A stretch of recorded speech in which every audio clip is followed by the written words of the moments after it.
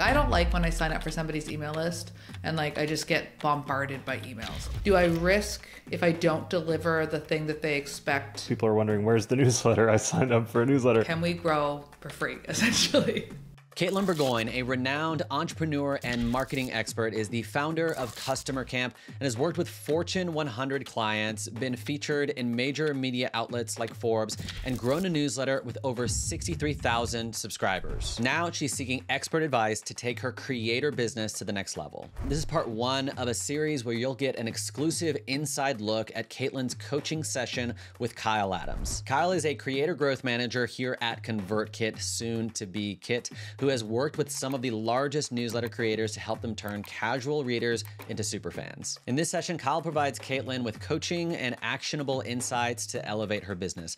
I highly recommend you closing your other tabs, eliminating distractions, and having something to take notes with, because we're about to go deep. Before we dive into how Katelyn plans to dramatically increase the growth of her newsletter, we need to understand her objectives. I guess we should start with, what are you wanting to solve specifically? That's a good question. My specific goal is, can we start investing in paid growth for the newsletter? Something we've done very, very little of. We kind of dipped our toes for a second, and then actually be able to have such a valuable onboarding and welcome experience that people get excited about what we can offer. They understand the problems we solve. They opt in to purchasing any of our like kind of on-demand products, or they are so excited about it that when we ask them to refer a friend, they actually do. So my goal is to basically break even on our ad spend by selling some of these smaller kind of digital products we have up front, allowing us to scale paid growth. And then we're working on a few new things that they would be primed and ready for. So yeah, can we grow for free, essentially? You already have a few products out there, which is great. Just kind of leading people into that. A lot more personalization, it sounds like, is what we're going to be building into the entire flow. Yes. We've historically done a terrible job of even letting people know that these products exist. And we don't really drive anybody to our website. So the reason being is that the website wasn't built to be Why We Buy's website. It was built as my consulting website, and Why We Buy was just something I slapped on. We're building a new Why We Buy website. We need to start actually getting people there and promoting our stuff. Katelyn has several objectives she wants to achieve, and a key strategy she's using is called the Creator Flywheel. The Flywheel is a strategy used by many creators to rapidly grow their audience. Sahil Bloom, for instance, grew his email audience from 150,000 to over 600,000 this year. Here's a quick overview of how it works. 1, attract new subscribers to your newsletter through both paid and organic social media. 2, send those people emails, which 3, earns you revenue. 4, then reinvest those earnings into social ads and partner networks. Every time this cycle is completed, even more users join the newsletter, meaning every step scales even further. In just a second, we'll dive into how Katelyn plans to bring her flywheel to life. But let me be upfront, Katelyn's plan is incredibly well organized, but when you first see it, you're gonna be thinking, wow, that's a lot. If it feels overwhelming, don't worry. After Katelyn explains everything, we'll break it down so you can easily understand what's happening.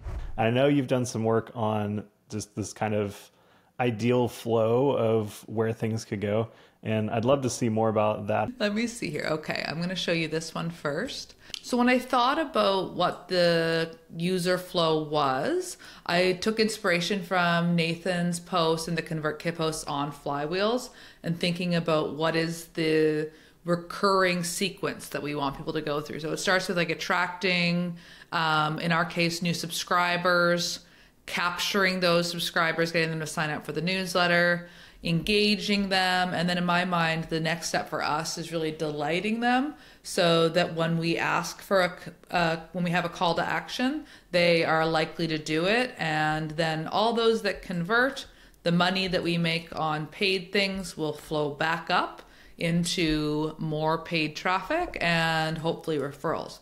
So I'll walk you through. Do you want to see it kind of like quick way through? Yeah, it'd be great to kind of just see the flow. I see a lot of I see a lot of things flowing, but I also know we're doing a lot of personalization. So understandable that there's a lot of arrows going places, but it'd be good to kind of like connect the dots a little bit. So there's 2 entry points for us attracting new subscribers. So we're going to be running meta ads, specifically promoting the newsletter itself.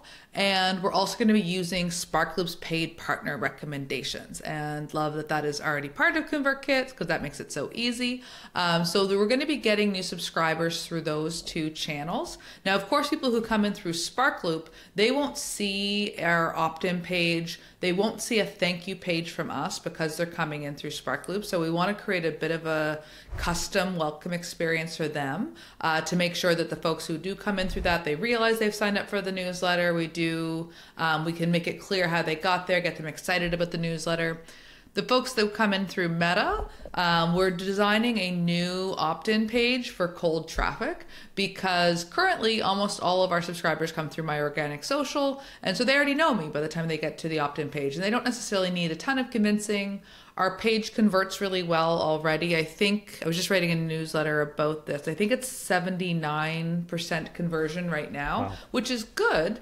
But of course, those folks are already coming from my social. By the time they click a link to visit the newsletter, they're probably already committed to signing up. I anticipate that the cold traffic, people who don't know me, are going to need a bit more convincing. So we're working on a new opt-in page. Then there'll be a thank you page where we're going to tease that there's going to be a surprise welcome gift. And one of the things that we cover in an issue of Why We Buy is something called surprising motivation. So this idea that people are sometimes more motivated to take an action when you offer them a surprise reward than when they know what the reward is. So rather than saying, we're going to give you this, I'm going to say, we're going to give you a surprise. So then everybody who comes in through Meta will get a welcome email where they will be asked to complete a poll. And in that poll, we're going to ask them, what is your number 1 goal right now? And we're going to use ConvertKit's polling feature, which will allow us to segment people based on their answers. And the question we're going to ask is, what's your goal right now? And we're going to give them 2 options, either identifying their best fit buyers, something that lots of folks come to Why We Buy interested to do, or boosting conversions, another thing that lots of folks want to do. So the reason we picked these 2 goals is they align with 2 products that we already have, and it made for a simpler kind of branched journey. Had we added a 3rd one, then we'd have to have a whole 3rd sequence of emails, and that seemed like a lot to start off. So we started with 2. Anybody who doesn't complete the poll, we're automatically going to add them to the boosting conversions track. So they'll get this email. Once they complete that poll, we can then send them to a thank you page. And on that thank you page, again, we're going to say, we've got a custom freebie coming your way tomorrow. In the meantime, we'd love to learn more about you so we can customize our content for you. And we're going to use Right Message, which is a tool that integrates with ConvertKit, to ask them more questions, which will then later allow us to use conditional content in our emails that speak to the type of user that they are. At the end of our emails, when we introduce our products, instead of just saying something that's kind of generic that would speak to everyone, we could be more specific around, as a freelance marketer or as a entrepreneur. So we can be a bit more specific in our call to action messages at the end of our email. So we're going to try that out. It's something new that we're doing this time. Then we will tag them. And so people who say best fit buyers, they get tagged. People who say boosting conversions, they get tagged. And then they're going to get basically 3 additional emails, 2 that are kind of really high value emails speaking to the goal that they have, and a 4th one where we're going to ask them to refer a friend to Why We Buy. And we're going to introduce an interesting concept. I'll get to that one in a second. But basically, 2nd email, we will send them a freebie we've designed called the Best Fit Buyer Scorecard, which is this cool exercise where you basically identify who you think your best fit customers could be, and then you could rank and score them on these different dimensions. And at the end, it automatically calculates who has the highest score, and that might be the best fit for you to target. So it's a fun exercise. People who are looking to identify their best fit buyers, it's a quick way to kind of think about some of these key questions that matter when you're trying to figure out who your best buyers are. And in that, we will kind of soft sell our Clarity Call cheat sheets, because knowing who you target, important.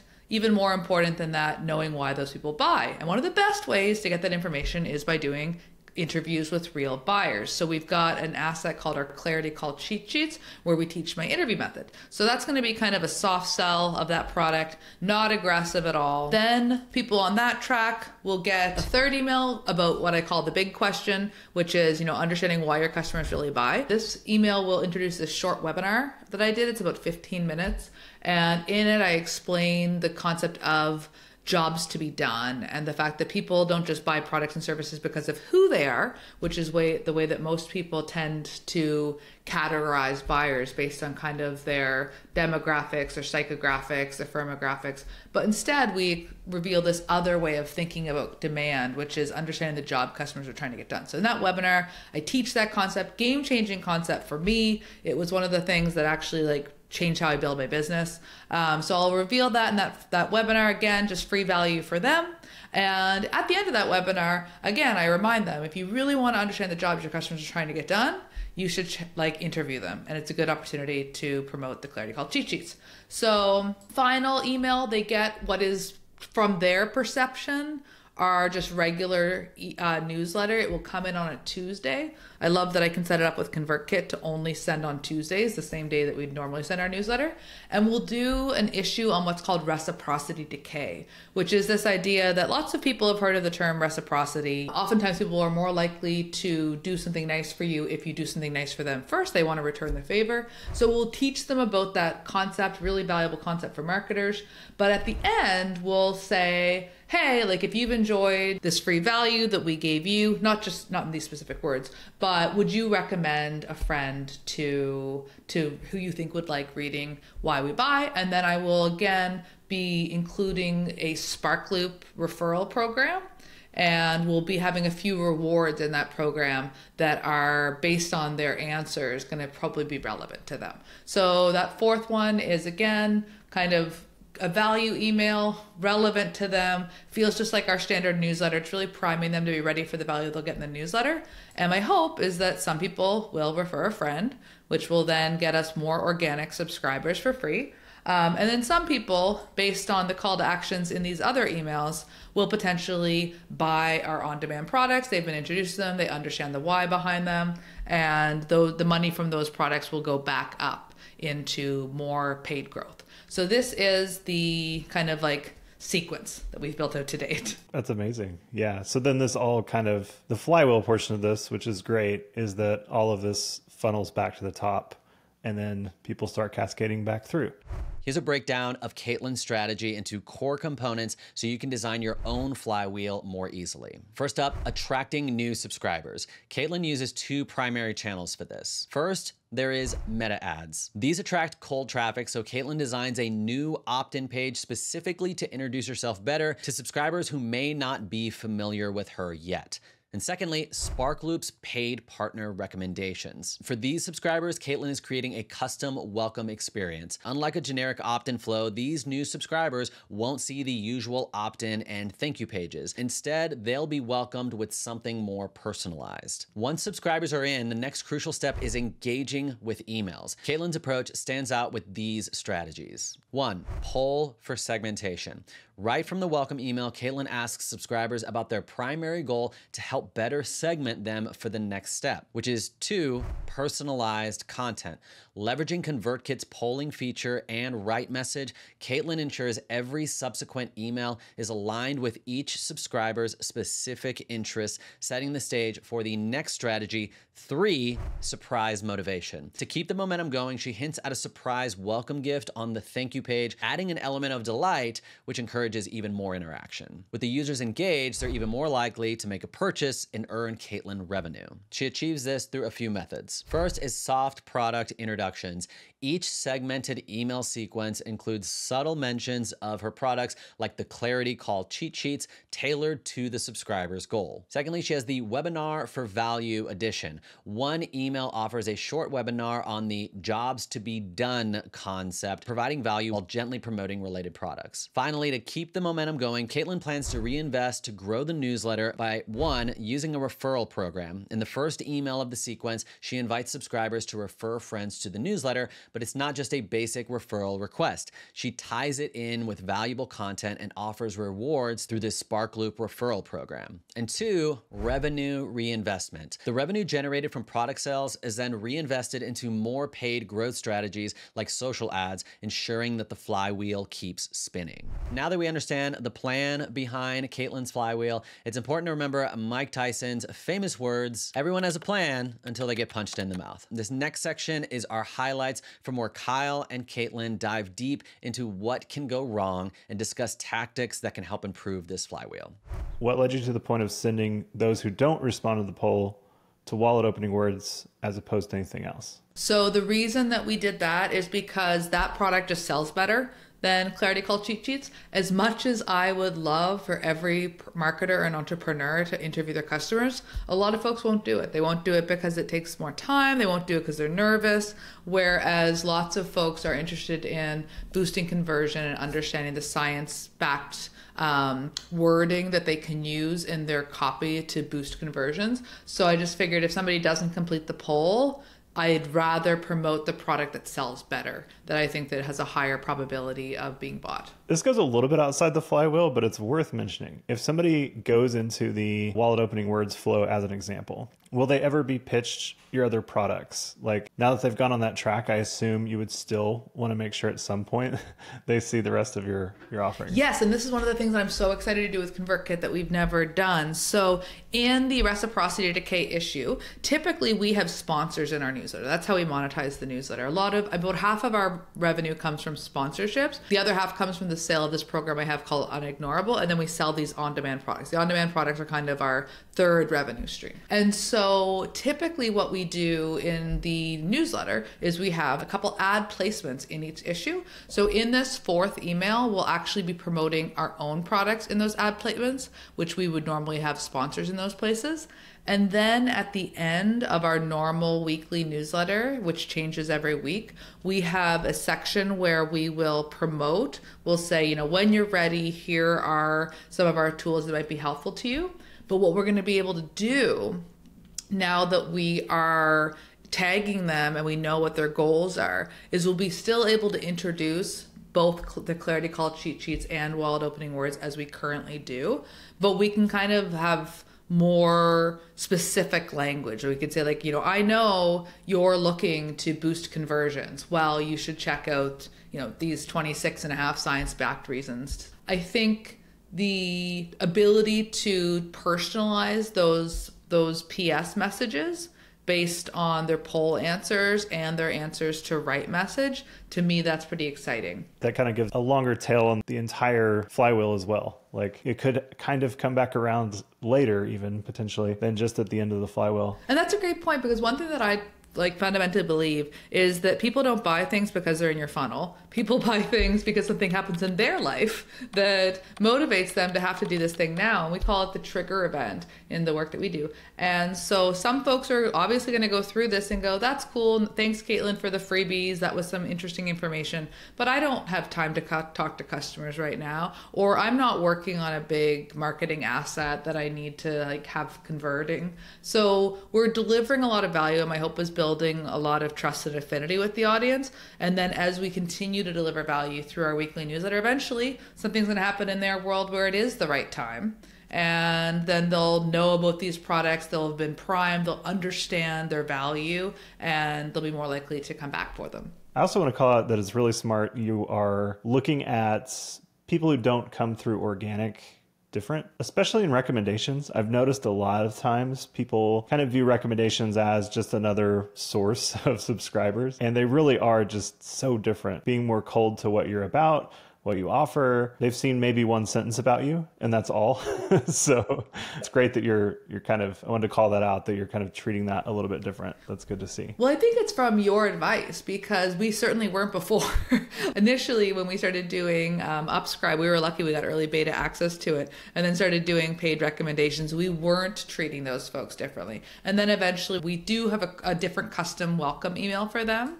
So they get a email where it's like, hey, you're in. in, but like, did you mean to get in? Like, here's how you might have got on the list. So just making sure that they know, making it really easy for them to unsubscribe if they want to. And another thing we worked on with you, which is like a game changer, is setting up a engagement sequence so that we can actually track people that are coming in from the Sparkloop Partner Program and tracking their level of engagement, so that we're only paying for ones who are engaged, because we didn't have the right engagement screening sequence set up the first time we ran with this. And I think that lots of folks, they don't realize necessarily that they're opting into a newsletter. And so they didn't come for our newsletter. And to your point, if we're not being really careful to make sure that we're identifying the ones that are interested, hoping to like introduce ourselves, get them more interested, and then getting rid of the cold ones fast so we don't pay for them. So thank you for bringing that to our attention, because I don't think we were doing that in the beginning. It's a new thing in this space. Having recommended subscribers wasn't a thing a few years ago. And it's just different because most of the time, historically, in an email list, people have seen something about you. They've seen your website, they've seen social, they've seen something, and they feel compelled to sign up because they've seen what you're about. But now we're on this other side of it where they haven't really seen what you're about. They see a mention of what they could expect potentially. And then they're sort of coming in wondering what's going on with more curiosity than anticipation, I guess I would say. Normally they'd be anticipating something, and in this case they're just curious what's happening. So from your perspective, I see we're going through basically 3 emails per pathway. Is that right? Yeah, so they get the initial one where they're, we tease the surprise gift, but we ask them the polling question. And then there are 2 value emails that are kind of separate from what our typical newsletter format is, where the goal is to deliver value for them based on the goal that they've identified. And then the 4th email they get will, in their mind, it's just the newsletter. It comes on a Tuesday, it looks exactly like the newsletter, and then you're going to start getting our regular newsletter. So before it was just 3. I've added in an extra one that is now this version of the newsletter that's a little bit different.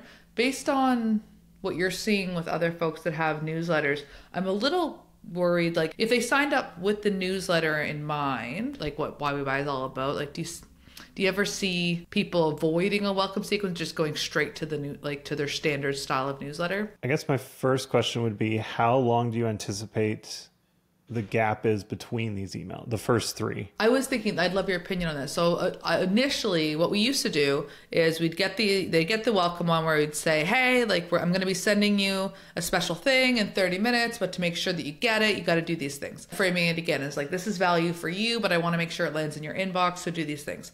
Then they would get the free thing 30 minutes later. So this is in day 1. Then I'd say, hey, I'm going to send you a special one-off email tomorrow. It's answering this question. So that would be within, 3 emails in 2 days. And then they just get the normal newsletter. So if they signed up on a Saturday, then they'd, get the 3rd email on Sunday. And then that coming Tuesday, they'd just be added to our normal list and start getting the newsletter. I think that the way polls work, you need at least a day between when you ask the poll question and when you take them to the next stage based on their answers. So I was thinking it would be 3 days, 1 email per day. And then again, email 4 just comes on the first Tuesday. I don't think that's extending it too long. I think because I've seen some people who put the gaps longer. So maybe it takes a week or 2 weeks to get through a welcome. And in that case, of course, people are wondering, where's the newsletter? I signed up for a newsletter. What is this? But I think if you're just taking them through a couple of days, and for most people, that's going to feel like, oh, I'm getting this before I start getting the newsletter because I signed up on Thursday or whatever, and I don't get it until Tuesday. For them, it'll feel like they're just going through that. I do think we have to account for the people who sign up on a Tuesday. By the time this is done, it'll be maybe Wednesday or something. But also there's the case of somebody landing on email 3 on a Tuesday, for example. So then it's going to be the following Tuesday. So there's a week gap in there. I don't know that that's necessarily a bad thing, but I do think it's just important in that 3rd email to set the tone of, by the way, you'll get the first edition of the newsletter on next Tuesday. That could be the one, it could be tomorrow, based on when they get it. Do you think that an email a day for 4 days, with the 4th one being what from their perception is the newsletter, is too aggressive? Like, I don't like when I sign up for somebody's email list and I just get bombarded by emails. Like, it just makes it's everyone's busy. So do you think that we should set it so that, let's say if they sign up on a Saturday, they get their free gift on a Sunday, they get their kind of one-off value email on a Monday, and then typically they would get the newsletter on Tuesday. Do you think we should delay that newsletter so they don't get it until the next week, or still just send it on that Tuesday? What do you think? Do you think 4 in a row is too aggressive? Normally, I'd say if they're a organic subscriber coming in and they know something about you and they've seen you and they sign up, getting 4 emails, like 4 days worth of emails, they should be ecstatic that they're hearing from you because they should be very interested. And so I would say that they're kind of self-selecting if they decide to leave. It probably just means they weren't going to purchase or they weren't going to do something. In the case of these subscribers, I do think maybe delaying that for the next week would make sense. And we can set that up even in an automation where it's just basically we delay them by a certain time frame afterwards, just to ensure it's not specifically the next day or something that they get an email. So if you want to give the spacing of, let's just say 3 days as an example. So at the very end of the automation, we can say, wait 3 days before they end the automation or before they get the first newsletter, essentially. That way it gives that gap no matter what. And if that happens to land on a Tuesday, fantastic. And if not, then it'll just wait till the next Tuesday to send it. Yeah, I like that idea. I think giving them some breathing room is good in the case of how they've come in and just knowing that context. That was a lot of information. Your brain is probably buzzing with a ton of ideas. Your notepad is likely packed with notes. So the next question is, now what? How do we actually build a flywheel like this in ConvertKit? Well, we will show you exactly how Katelyn built this in episode 2, which you can subscribe here to stay in the loop, or if it's already out, you can go watch it right now. If it's not out, in the meantime, you can go check out Jay Klaus's flywheel, which helped him 7x his newsletter for even more inspiration. We'll see you there or there.